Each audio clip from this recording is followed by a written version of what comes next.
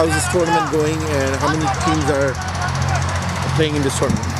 Yeah, it's very exciting. You know, the first one Derek did was in 2014, and I just heard all the stories. I saw the videos and the pictures as well. And last year we decided we wanted to do one again this year. And yeah, a lot of preparation goes into it, a lot of planning. You know, everybody at our family here works very hard to get this thing going. You know, from the lights to the food to getting the teams together. There's 10 teams in this tournament.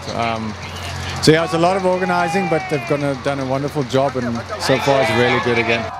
Any exciting players in the tournament? Yeah, a lot of good players. I mean, I think I posted yesterday on social media, on Twitter and Instagram, that I'm excited to come see some of the best players, and probably the best players in Canada, on show in this tournament. And that is what I feel is special about this thing. You know, we've put this thing together to put that talent on display. A lot of youngsters coming through as well, and you know, guys who just play just for fun. So it's something for everything. Some good crowds coming out. So yeah, it's very exciting.